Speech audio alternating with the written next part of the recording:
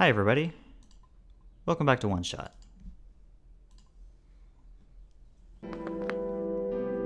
No dreams this time. Too busy for that.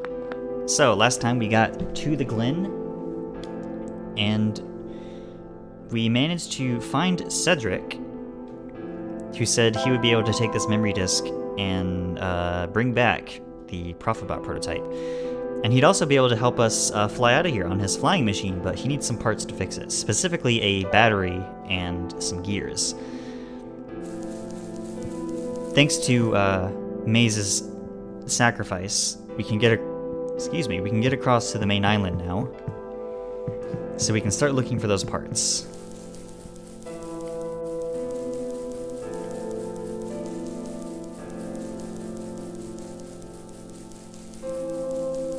We have leads on both of them. Just need to find where they are. The bridge to the forest was just restored. The village evacuees should be able to find better fishing spots here. The plant spirit is really looking out for us, isn't she? Yeah. Thanks again, Maze.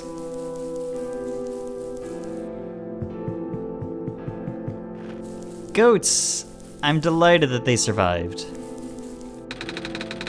The land fragmentation is happening faster and faster now, but looks like the vines are slowing it down.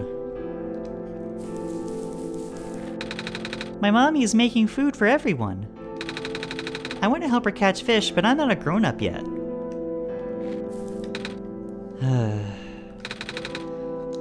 We won't last long now, will we? The sun can't fix the squares. The sun can't restore the land. Grim thought.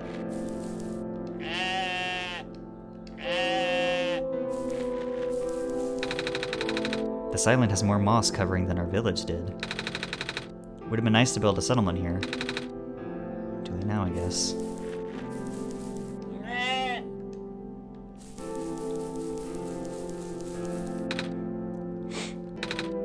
Are you okay? I want to go back home! So no then. There's the person we're looking for, but we'll talk to everybody else first.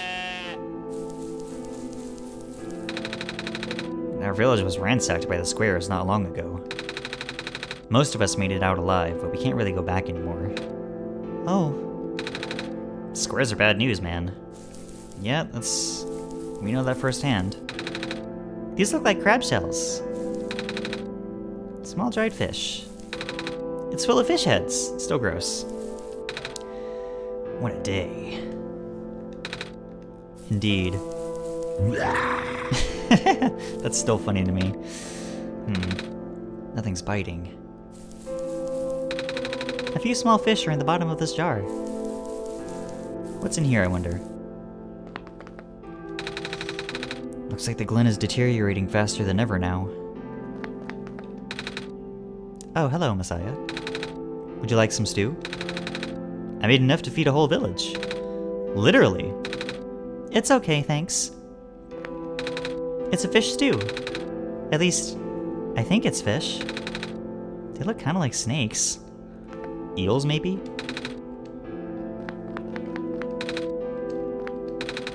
The jar is full of fireflies. Alright, this person is who we have business with. It's a blanket covered in shiny things. Still kinda sad I lost most of my stuff. Oh, you're the trader guy. Sure am. You here to trade?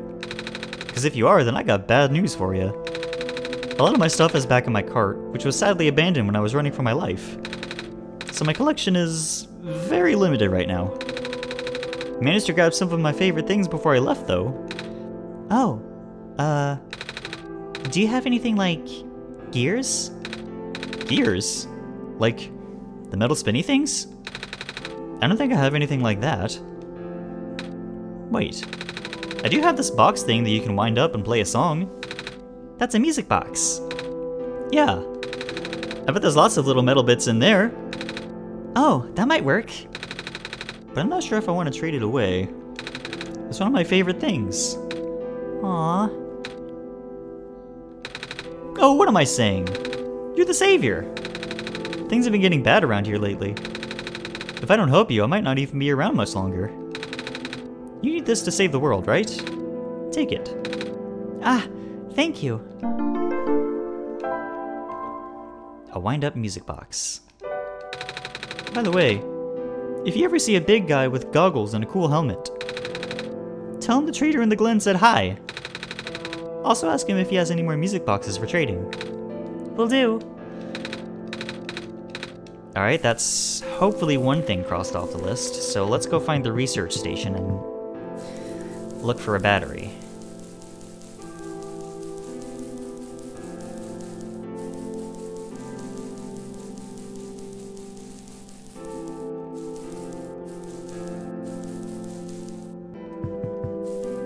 Not going that way. Anything over here? No. Just more phosphor trees.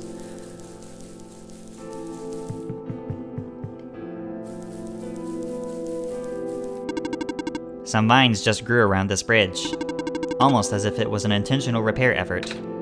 Yeah. Oops. Would you happen to know where I can find a battery for a flying machine? What is a flying machine? Never mind. Unhelpful. Hello, person. The research station is currently experiencing some technical difficulties. I can tell. Even the bridge on the way here was... Are you sent here by Dr. Silverpoint? No? Oh, carry on then. By the way, do you know where I could find a battery for a flying machine? I do not. Alright. Do you know where I could find a battery for a flying machine? Have you checked the power room? That's a good idea. Anomalies are increasing. Do you know where I could find a battery for a flying machine?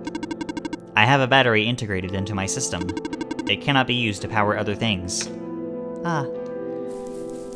Well, you wouldn't have taken that out. I don't think.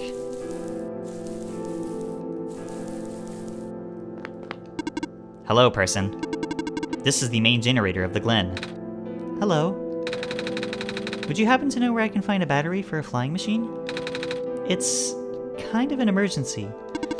I do not know what a flying machine is, but any sort of large machinery would require a high-capacity power cell. For example, the generator in this room utilizes such a device. Oh, right. I almost forgot.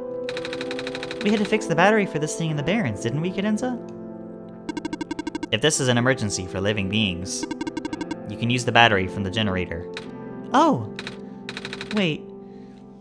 But if we take the battery here, all of you guys would lose power, wouldn't you? Maybe Cadenza and I should go find another one. Negative. This is the only battery in the Glen powerful enough to be used as a standalone unit. If it is a dire situation, then do what you must. Oh. Well, I mean, we gotta. We have to get to the refuge, and there's no other way, so... I guess we have no choice but to take this, Cadenza.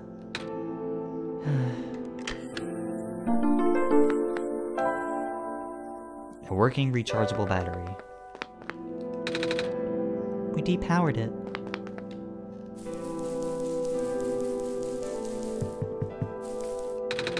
A robot without power. Yep. Alright.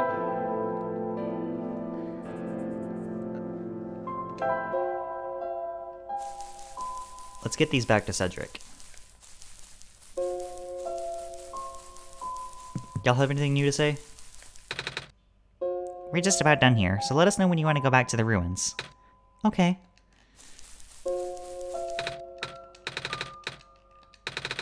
Did you find any...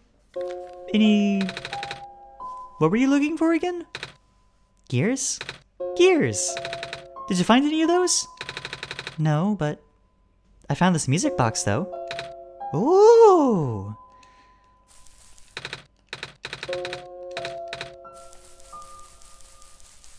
I appreciate the enthusiasm, Lula.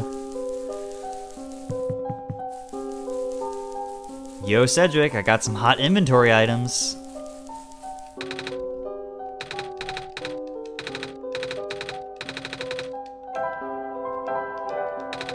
We found a music box.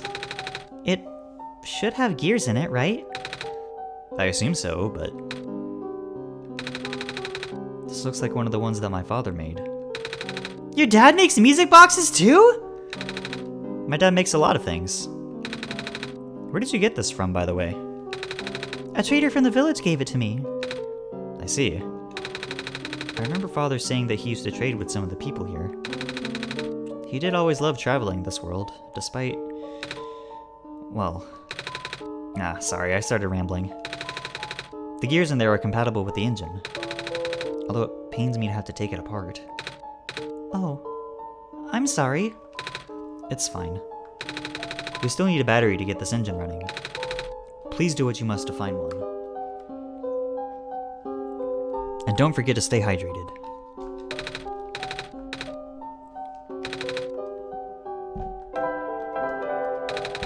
We found a battery. Oh, nice! I honestly wasn't expecting it. It's from the generator on one of the islands. The research station? Yeah.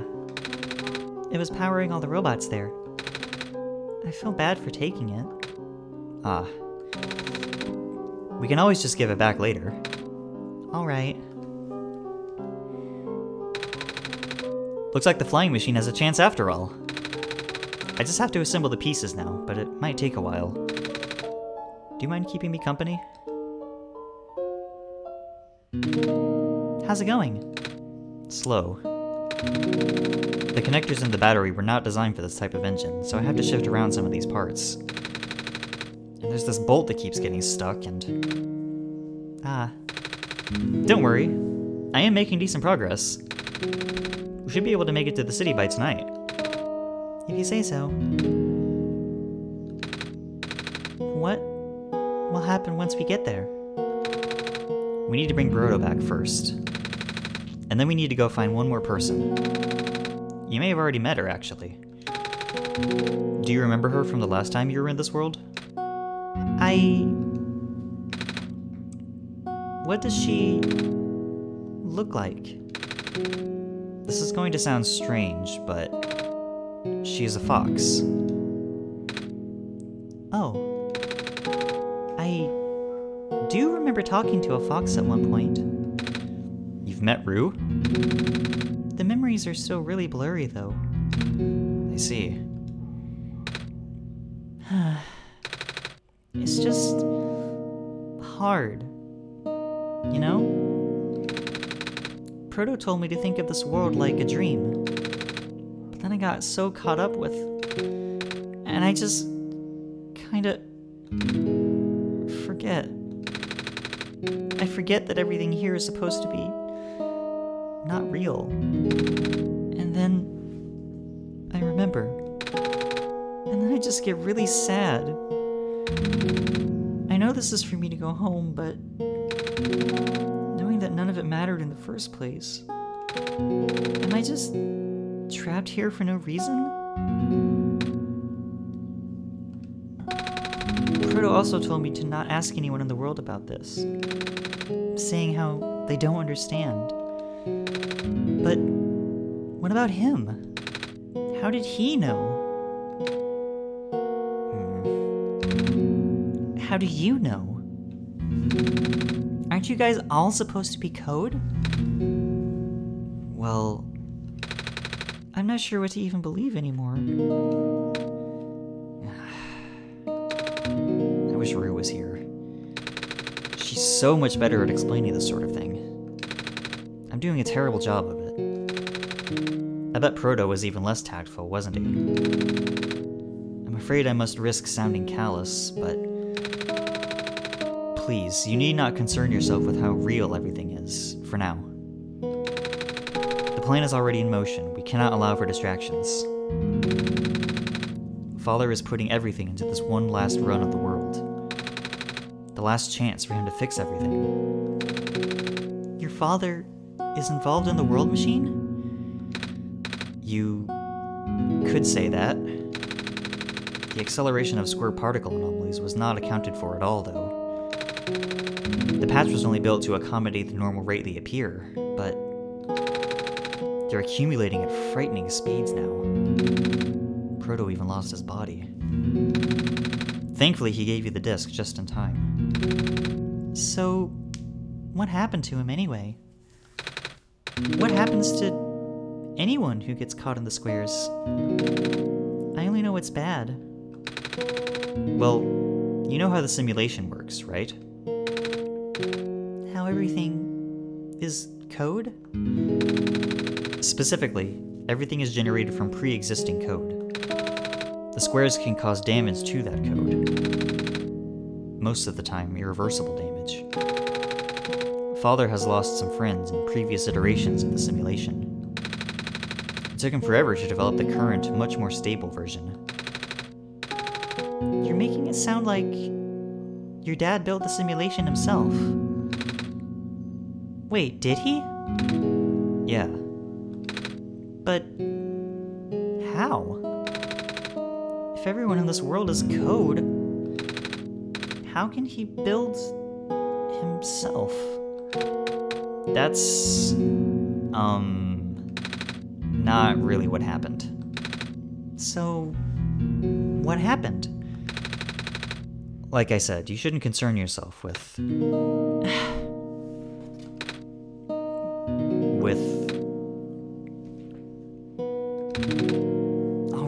Alright.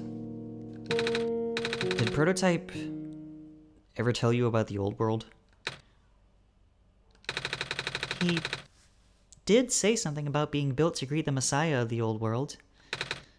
I was, too caught up with the other stuff at the time to think about it. Ah, you know of it at least, then. Alright. Here we go. My father, myself, the other two. None of us are part of the simulation itself. Our homeworld, the real world, was actually destroyed a long time ago. In the years leading up to the calamity, scientists from all over the world tried to stop it, but the outlook was bleak. A vague prophecy about a messiah from another world became everyone's last bastion of hope. Prophetbot, Prototype, was built to predict the future about the specifics of this messiah. But as his predictions turned out, the messiah would not have been able to arrive to our world in time. In fact, the messiah would not even have been born before our world ended. Disheartened, most people abandoned their research and resolved to peacefully live out their final years. But some people did the opposite. Even though saving the world was impossible, they didn't want our existence to be in vain. And that's where my father came in. With the last of his resources, he built his most ambitious project yet. The World Machine. A large, detailed facsimile of the old world, generated from a pool of memories collected from everyone he knew. After a heavy amount of modification and an added narrative, my father was able to convert the entire structure into code. How did that code escape the old world? I have no idea. What I do know is, there is no equipment back home that was powerful enough to run the code independently. So, aside from the standard hardware, it also needed to borrow the mental processing abilities of a living person. Father used himself for that during the initial testing phases. Like I said, it took many iterations for him to make the experience stable enough. But as you can see, even that's breaking down. Ah. Father caught onto the issue in the last minute, but did not have enough time to fix it. After the world ended, the code kinda just ended up floating in the void, indefinitely. Waiting for a willing operator to install it onto their own hardware. Cadenza? Yeah. The operator, Cadenza, would then generate the universe using the code, becoming God in the process. So, Cadenza was a living person you needed to borrow? No. That would be you. But why me? I should have asked that question a long time ago, shouldn't I? I do not know. We really need to get going. It's fixed. We can leave in the next 5 minutes, if you are ready. Alright. I understand if you are upset. Or hungry. The commentator's tummy is rumbling. They need to eat. But please, try to understand. My father is doing this to help all of us. And that includes you, Niko. The fact that you can't even go back home, I'm sure it upsets him greatly. It's... The world means a lot to him, you know? So, how does flying work? Wait, don't these machines already exist in your world? You should already know what to expect. Not really. I've only heard about them. They're usually a lot bigger than this one anyway. Ah. Well, a word of precaution before we take to the air. Please try not to panic. It takes a few minutes of getting used to, but it's not that bad once you're in the air. I'll try and take a sippy of water. Hydration's important. Oh, I should probably tell Calamus and Alula where I'm going.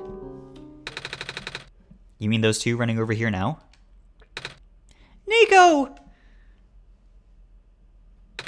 Bad news. The boat is gone. What? It's the squares. It looks like they're headed in this direction. That's... fast. Calamus, right? Yeah? How bad is it? Doesn't seem to be of immediate danger. Then it is a priority that I take you to the city first, Niko. But what about them? I can make a detour later and drop you guys off in the city too if you want. The city is better equipped to handle the squares. You'll be safer there. You're taking us to the city? If you wish. Oh yeah! Alright. I will be back here in an hour, so please wait for me until then. You guys sure you'll be fine here? Mm-hmm. The squares are still moving pretty slowly for now. Alright then. This is a bad idea. Nothing good is gonna come of this. I just know it. Guess we'll run into each other again soon. I'm ready to go. Alright.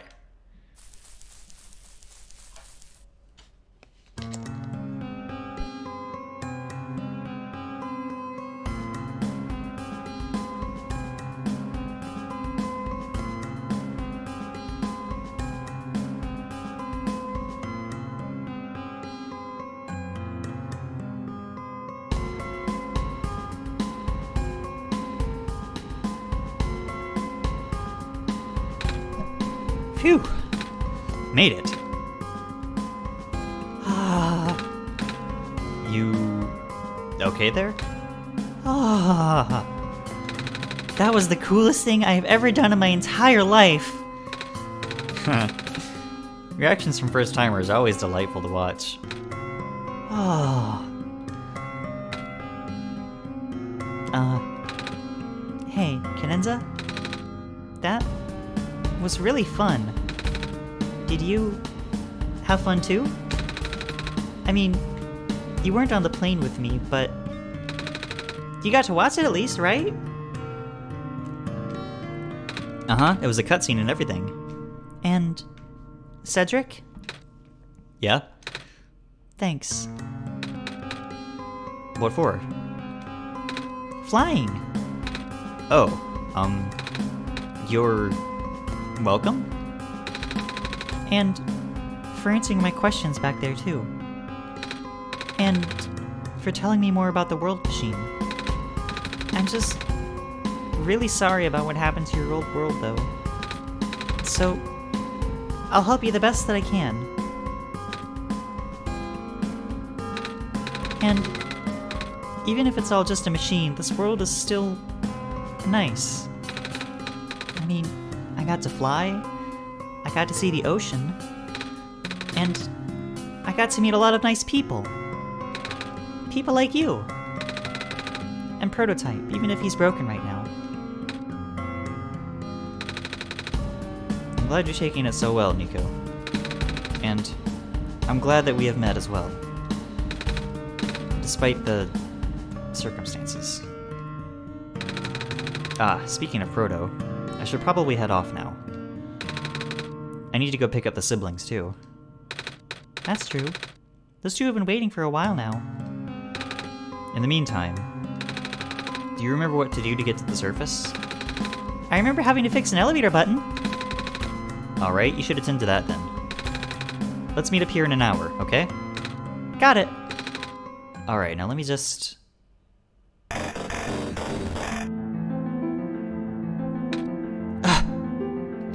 No! They're trapped on the island. Calamus. Alula. They're... We don't have much time left. Niko, change of plans. Please give me the memory disk. Alright. Listen carefully. It's likely I'll be targeted again, so we should split up to keep you safe. I want you to find a door under a large clock. The room behind it houses a pair of ground access elevators. Once you get to the ground, immediately find Rue and bring her back to the room. She will know what to do in the meantime. Alright. What about you, though? I'm going to bring Prototype back. What? Are you okay? What? Are you okay? Don't worry, I'm fine! Don't scare me like that.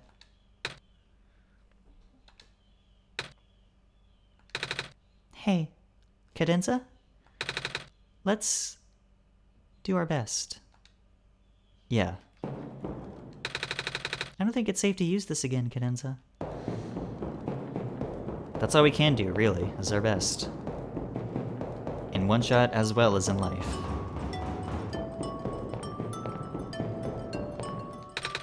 These squares are just everywhere. Are we gonna be able to get to a bed?